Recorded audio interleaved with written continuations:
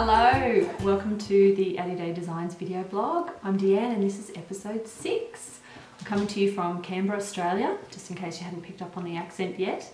And this video blog is just like a bit of a visual diary into my crafting escapades, which are mostly yarn related, so knitting, crochet, designing and a few things like that. So welcome back, returning viewers. Hello to anyone that's new. Thanks for tuning in.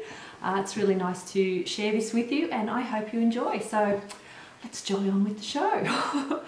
What's been happening around here? Well, today is August 31st, which is the last day of winter for us here. Winter is really hanging on. It's wet and dreary and nasty outside at the moment. We've had a few hints of spring, but yeah, it's still been pretty dismal, which is a bit sad. But because we've had so much rain, it is so green around here. It's crazy. Normally this time of year, everything is very brown because the frost kills it all off. So to look outside, because we can see hills out this window here, they are so green, and it's not even, well, tomorrow it's spring, but yeah, not even spring yet, and we've already got lots of green. So I think it's going to be a spectacular spring here in Canberra. You might remember in, I think it was episode 3, we had a special guest, my daughter Imogen. She's a returning guest today. Here we go. Yeah, incredibly camera shy, my daughter. So, what are you doing? Oh dear. She's back here to show you something she's working on. So we'll go straight into WIPs, shall we? Do you remember what WIP stands for? No. Works in progress, everyone. WIPs. We have some. You have one. So a bit exciting. Imogen's wearing her OTT hat that she finished a while back. And you had a bit of yarn left over, didn't you? Yeah, just a little. Just a little bit of yarn left over. So she wanted to make something to match. Yeah. Look at it. Just a bit. She's still got a bit left over. Yes. So what did you decide to make? Well, I made this beanie and I thought, I've got heaps of yarn left over. What am I going to do with it? So I started looking through this book, which I found the beanie idea from. And okay, do you want to hold it up? This is an awesome book. If anyone has children that they would like to get interested in crochet, this is a fantastic book. It's a book by Claire Montgomery, who used to be the editor of the Inside Crochet magazine based in the UK. Claire's lovely. I've dealt with Claire a little bit, only online. When she was the editor, I've had two patterns published in Inside Crochet, and Claire was lovely to deal with, and so this book was just an awesome find, and Imogen loves it. So yes. Okay, enough about the book. I'll stop interrupting. Yes, thank you very much. So I looked through it and I found a mitten pattern, and I thought, I wonder if this has the same yarn as my beanie. So I looked and I asked Bob if it had the same beanie in the pattern, and Bob the same yarn. Yeah, the same yarn. Oh, it runs in family, you see. We're both blonde. So I looked through the book and found the mitten pattern. I asked Bob if it had the same yarn, and I was like, yes, it had the same yarn. So I was like, yay! So I made this. We have a hoe. Yes. It's a half object, so cover up your eyes. That's it. And it'll focus. There we go. So it's really cute. Nice, simple, fingerless mitt. We're not quite finished the second one, are we? No, because Rada destroyed it from its body. Yeah, we have 2 cats, and I don't know what it is with cats and yarn. And like, yarn. The cliche is obviously true. They love playing with balls of yarn, but ours are weird. It's kind of like they need to separate the knitting or crochet project from the body of the ball, and then it's killed, and then they're happy. I don't know what goes through their mind. It's like, okay, it's dead. It's dead now. And I'll leave you a piece to die. And then leave it alone. But anyway, so we're not quite finished that because Radar got into the yarn. But yeah, Imogen's really happy with her little mitts, and it is warming up, but we'll still have cold days, so she'll definitely get a chance to wear them before the winter well and truly finishes here. That's for sure. So that's your WIP. Yes. What was my WIP? I am working. Okay, here's a bit of a sneak. Oh no! First of all, socks. I have socks WIPs. Yes, socks. Okay. I don't know what I'm doing. Okay. Yes. I have. First of all, let's show these because you had yours as well. Check these ladies out. Okay. You bought 2. Bought 2. Well, I bought 2 for me. Yeah, 2 for you, but Yeah, what happened? I said, oh, I love this little one. It's so perfect for me making my mittens. Can I have it? It smells like, fine. It's like, yay! Yeah. Anyway, so Imogen claimed the other one. But these are from Freckled Whimsy. I've been following her for a while on on Instagram. You can see her cute little tag there, I hope. And she had a sale on a few weeks ago for, I think it was 20% off. So I thought, oh, I'm going to have to lift my game. This is my very first project bag. Very first. Never had one before. That would have been my second. But it's Imogen's first now. So all these beautiful project bags I've been seeing on all the podcasts and on everybody's Instagram feed, and I thought, yeah, I'm definitely going to have to lift my game. So I ordered a couple and I wasn't disappointed. These are so cute. Like they've got the little zipper pull handle. I'll try and get that in. I hope it is. I can't really see my screen. It is. Okay, thank you, my assistant. And cute button, zipper, and then it's got gorgeous contrasting colour inside that one. Show the socks that you're over. I will. I'm showing the bags first. And then this one is, we thought it was black. It looked black on my screen, but that's okay. Screen. And then there's the contrast. Yours looks like sprinkles in there. Mine's got like little colourful squares. squares. It's like watercolour painting or something. But they're so cute, and you can remove the handle if you want. And great little sizes, like Imogen's got her ball of yarn on one project in there, so that's like perfect one sock size. I can't remember what they're called. I think one's called like a sock minder or something, mine might have been. Anyway, go check out Freckled Whimsy on Etsy. She has some beautiful fabrics there. Well, you can see her on Instagram, but you buy them on Etsy. Right. Okay, so I was her thinking Etsy that you store. were getting mixed up like you. I know, I do tend to mix things up, but I got that right. So Freckled Whimsy on Etsy, check out her lovely bags. She's got some beautiful stuff. I will be ordering again. I wasn't disappointed. And make sure you get one for me. Make sure you get one for me. I'm going to be making buy a more few. things. You may have to share. Yes. And the shipping to Australia was very, very reasonable. I think it was only $12 or something like that for the 2 bags, which was really, really good. So not a problem at all. So show them the socks. Yes. Show them the socks. Back to whips. Show them Okay. the socks. I've been playing with my needles again because I absolutely love Susan B. Anderson's Smooth Operator Socks pattern. So I cast on 2 more pairs. Can you believe it? So here's one.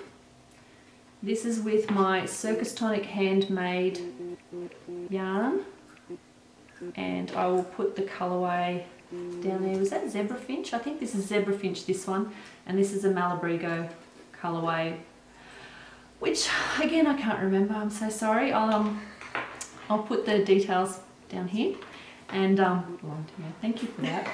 You can go now. I haven't finished. No, really. Yeah, so I've done that much on this one, which I just love. It's beautiful. And I have a second one in this project bag, which easily fits two sock pack projects anyway. And I started a second pair. Now this is sport weight yarn, that's why it's going to look a little bit, I don't know, funny. Chunkier? Is that bad? I don't mean to say chunky as in bad, but it's, No, obviously a heavier yarn weight. It's focusing, it's okay. It's good, yeah. I just modified the stitch count, which is really easy to do. So I'm normally a 56 stitch sock for fingering weight yarn, and I think I took this down to 48 stitches and 3mm needles, I think. And it seems to be fitting really well. And I even got my sister making socks. She was visiting recently, came down with my mum and brought my nieces and nephew down with her, and got her started on that pattern as well. So she's making her first sock from that pattern, and but she's already got a pair of homemade socks that you made for her. Well, yeah, those are the ones. I gave her my first pair because I made them a little bit too big for me in my first attempt, which... And they fit Dad's foot, but yeah, too girly. Yeah, weren't quite Dad's colours, were they? He's got small feet. Small boy feet anyway. So yeah, they're my 2 whips. 2 not quite hose, but really, really happy. They're going really well. I'm enjoying them, and they fit nice and snugly in my new Freckled Whimsy project bag. So that's really fun. It does, I gotta say, I should have bought a project bag ages ago. It's so nice to have your special projects in something nice, and yeah, it keeps them safe from kittens as well. So that's good too. Oh, you've got an FO. Yes. That's right, I forgot. Now, this is your FO. Also from the book. Yes. I got my first project, not project. Yeah, it's a project. Is it? A finished object, you could say. But it is a project. You're just anyway, not working on it this anymore. was my first finished thing that I made. It's a belt, surprisingly. Yes, you may have gathered that. Yeah.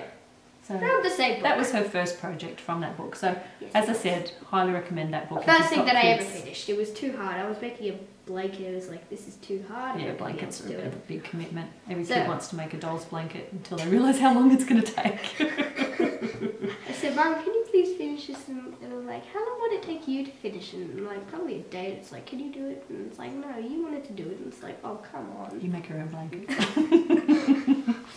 All right. Well, thank you very much, darling, for sharing that. You may go now. You're excused. Bye. Alrighty. So what else have I got to show you? That's a few whips. Whips. Imogen's fingerless gloves. I do have another whip which kind of leads into designs in progress as well. And an FO. I've been holding out on you. Terrible. Sometimes I say I've got no whips or no FOs, and it's not because I don't actually have them. It's just because they might be for designs coming out and I can't show you yet. So yeah, so it's easy to say I don't have any. When I say I don't have any, I mean I don't have any I can share.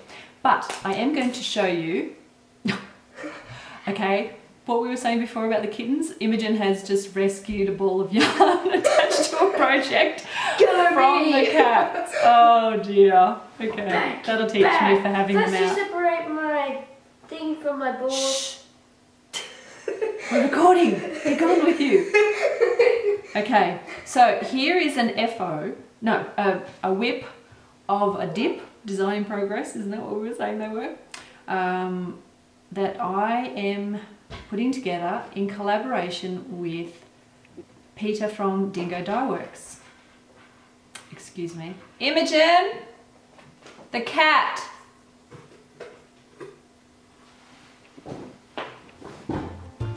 No!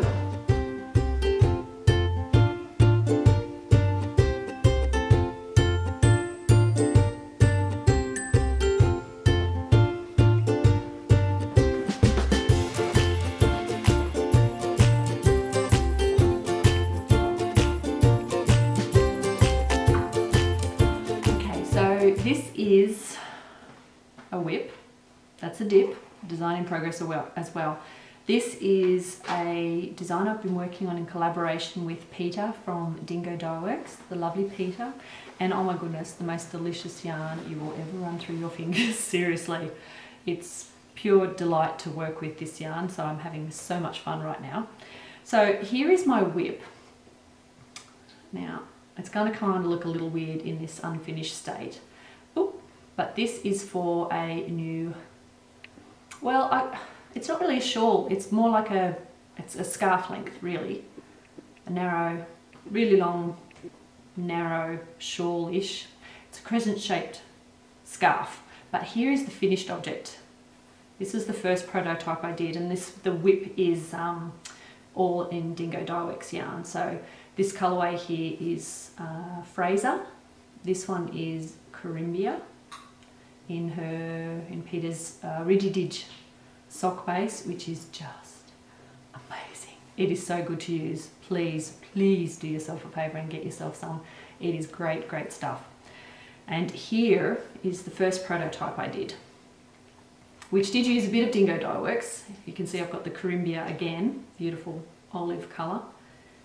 But here you can see, so I've finished that like first section, and opens up. It's really hard to show on the camera because it's so long. But yes, that is a design that is being tested right now. I'm working on the Dingo Dyeworks prototype. I'm not going to show you what the third colour is going to be. I'm going to leave that as a surprise. So, but it's working up really well, and I'm really happy with it, and it's amazingly easy. design to follow. So it'd be really good to get that out there to you very shortly, I hope. So I'll keep you posted there. I'm timing things in with Peter because we're going to do a bit of a special release type thing, because she's going to be dyeing up some kits to make the scarf with as well, so that'll be exciting. And this design's going to be called Sway, so I'll put the name of it up here, so keep your eyes open for Sway on here soon. So yes, that is a very exciting FO and whip at the moment, and I'm loving working it up. Not only is the yarn deliciously soft, but I said because the stitch pattern is so easy to follow, it's effortless. It's probably one of the easiest things I've made, but I find the effect with the striping really effective. Anyway, I find it really, it's got lots of wow factor, I think, depending on your colour choices. So, you know, you can really go for broke with your colours, or you can keep it really muted and low key if you want to. So it's entirely up to you. Piper, can you please rescue my yarn from the cat again? We're really having one of those never work with animals or children days today. Sorry. Never mind.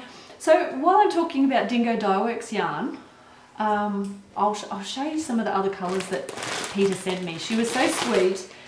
She let me choose what colours to make this prototype with, and sent me a bunch of colours. I couldn't believe it. We talked about a couple on the phone when we spoke, and she said she'd send them over to me because we're on opposite sides of Australia. Canberra's over on the eastern, well, not coast, but eastern side, and Perth's, if you don't know, right over on the western coast. So we're as far away as you can get from each other pretty much in this country.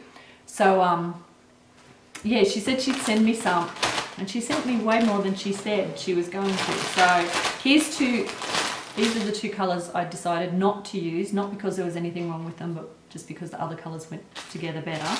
But check these babies out. Now, technically they're not in my stash, but I'll share them with you anyway because everybody needs some Dingo Dyeworks in their day. So this colourway, these are both on the Rigididge base again, and this colourway is Salt Lake. Check that out. It's such a beautiful green. It's got little hints of, you might be able to see it on this side. Can you see that, like, little hint of mustard? So that it's not solid, you know, full limey green. It's just beautiful. Awesome, awesome colourway, that one. And this one is Blue Gum, which is a lovely blue-grey. There we go. It is so, so pretty. I really want to use this for something else. Not sure what yet, but it is such a pretty colour. So another two beautiful colours by Peter. Again, these were the ones in the shawl. That's your Fraser. After, I'm guessing, Fraser Island, which is a big sand island off the coast of Queensland, hence the colour. I'm assuming, I hope I'm assuming that correctly. And then Carimbia, which I've mentioned before. There we go. Look, the sun's come out for a bit. What a shock. So, loving using those. Excuse my crinkly plastic while I put those away. So having a lot of fun working with that at the moment, but because I've been so good after Bendigo, I haven't actually purchased any more yarn, but I'm not suffering. It's okay. I have plenty to choose from, as I'm sure you're aware. So what else can I share with you today? Oh, I do have some sad news. Yes. From my last episode, you may remember, I mentioned my beautiful 3/4 sleeve mohair jumper that I made when I was about 15, 16, and I was getting very passionate about the longevity of handmade and how wonderful it is that it can last this long, because this thing's got to be about 30 years old. Well, I received some very sad news when my sister came to visit. My beautiful mohair sweater that was made for a 15, 16-year-old did not survive my brother-in-law. My dear brother-in-law, Rich, who's all kind of special. was being a very good husband one day and put the wash on for my sister and threw in the mohair jumper, which apparently now fits a 3-year-old. I know, can you believe it? Oh, what perfect timing after all that talk last time about how great it was that it lasted so long, and this poor little thing, well, yeah, it is now little, didn't survive. So never mind, Rich, I do love you, and thank you for doing the washing for Renee. But yes, it didn't survive, sadly, so a bit sad about that, but I had to have a good giggle at the timing too. I finally mentioned it on the video blog and then it gets killed. So, never mind. Keep them out of the machine, people, if they're not superwash, okay? Lesson for today. So, we don't want to end on a sad note. So, I thought I'd share one of my favourite techniques. Another one of my favourite techniques. It's nothing technical. It's just something I like to do. One, because I hate weaving in ends. And two, because I like the way it looks. So, I'll share it with you. It's nothing really new, but we'll talk about it. It's just a way of working in the round, just working in the round. That probably sounds bizarre because it isn't anything new, but I find, well, I try in my designs anyway, when you're working low stitches like single crochet, I don't see the point in slip stitching to finish a round and then having to chain one and then start a new round, because you get that obvious line where you finish the round and start a new one. And when you're working such low stitches like single crochet, I simply don't find it necessary. I think it looks much better on a finished product if you, well, okay, if you're doing a round of single crochet, I would start slip stitch, then next stitch, that's hard to say, next stitch single crochet, and then continue around, and then when you reach that first slip stitch, single crochet into it like you would normally, and then just keep going. So you're just building on a spiral. Then there's no obvious beginning or end to the round. You don't have that bump seam that can show up when that happens. And your finished project looks a lot better. Much like knitting, when you're knitting in the round does. It just keeps going and going and going. There's no beginning or end to the rounds. It just spirals up. So I use that in, I'll use it in quite a few of my designs. I use it in this design. This is Pogo, this is a little hat.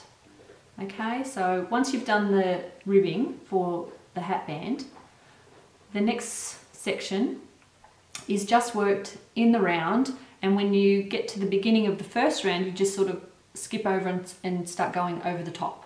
So the whole thing is worked in a spiral. It doesn't affect the finishing because you just make sure that you start at the same point so that it's level on both sides, and seam the top up. So for this project, it does not affect it. There's no obvious seam or join to the end of any kind of round, and yeah, perfect. Let's face it, who wants a bump that doesn't have to be there in your project? But it isn't just for short stitches. You can work them into a project that has taller stitches. Now this is my Eliza scarf. Okay, this was my very first published design, published in Inside Crochet, as I mentioned before, the one that I dealt with Claire Montgomery with. So this is a bit special, this one. But you notice, okay, they're not all single crochet stitches. Okay, it starts off with short stitches, but there's tall ones there as well. What I did with this one, and this also shows that it's not just for one colour projects. You can actually use it when striping as well. You just got to be a bit clever about how you start and finish, that's all. So this one starts off with rows of single crochet. I started off with one and then introduced the second colour exactly the same way as I started the first. You know, your first stitch is a slip stitch, so you know, you've got to just gradually work up to the taller stitches, and that's the trick. So you start off with a short stitch like slip stitch, next one maybe 2 single crochet, but then you can work up higher, half double crochet. These are I'm speaking US terminology, just so you know. And then slowly build up to the tall stitches. And then do that with your second colour as well, and you can stack them too. So you've actually got two colours working in a spiral over top of each other. So you go around as far as you can with the first colour, and then you follow it with the second colour, and then when you reach your beginning of your round, you continue on with colour one, continue with colour two. So it's kind of like two spirals going over top of each other. I might not be explaining it really well, but if you want to, this pattern is free. It's available on my website or on Ravelry. It's called Eliza.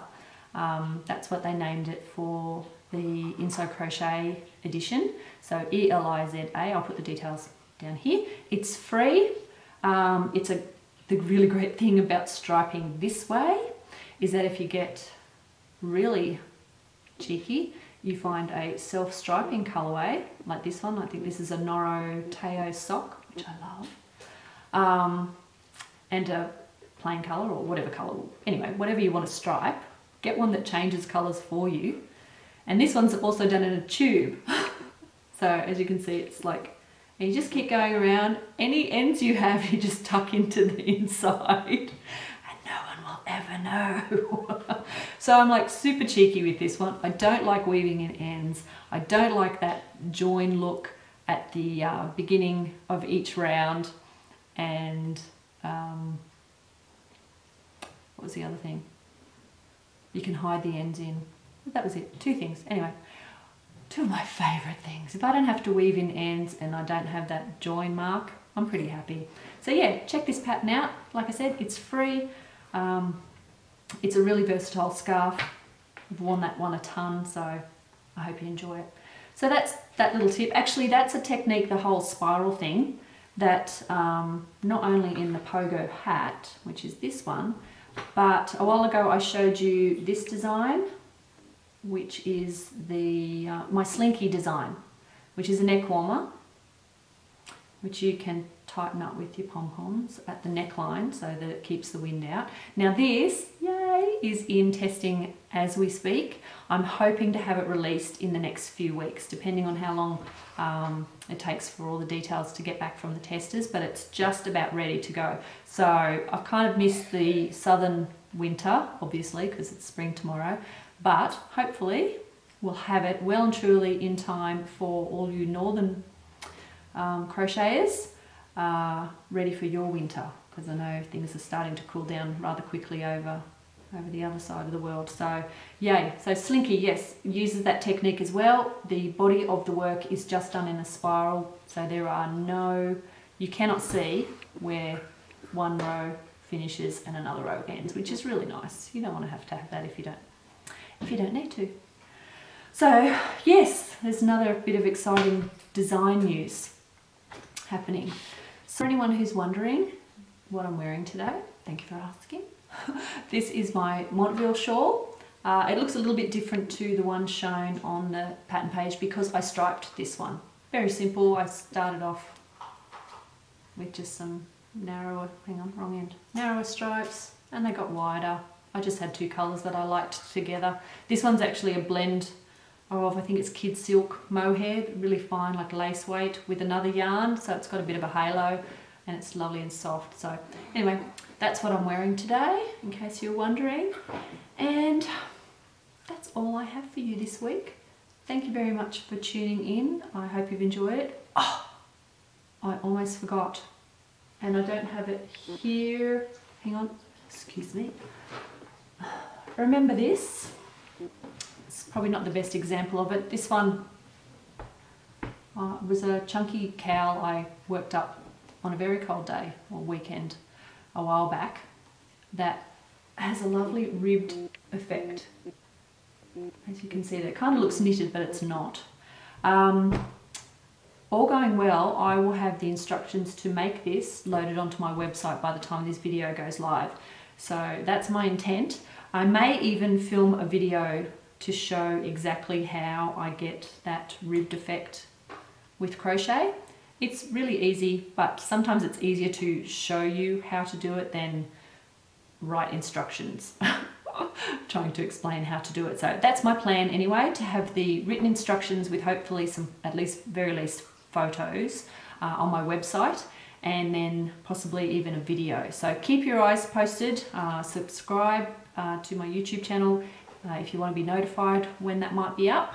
Yeah, I just thought I'd pop it on there. It's just one stitch worked in the round. It uses that spiral technique as well, so there's no obvious beginning or end all the way around, which, let's face it, in a chunky yarn like this would be incredibly obvious, and who wants that? So keep an eye out for that. I hope to have that ready for you. So that is the plan. I've got so many things going on at the moment, it's just crazy. So hopefully I'll have a few more announcements as far as design releases go in the next few weeks. So as long as I can get myself organized, I will have a lot to be able to really share with you, not just show you what I'm doing, but you can join in as well. So thank you very much for tuning in. I hope wherever you are, whatever you're doing, you're enjoying your crafting as always, and I will see you again soon. Thanks for watching.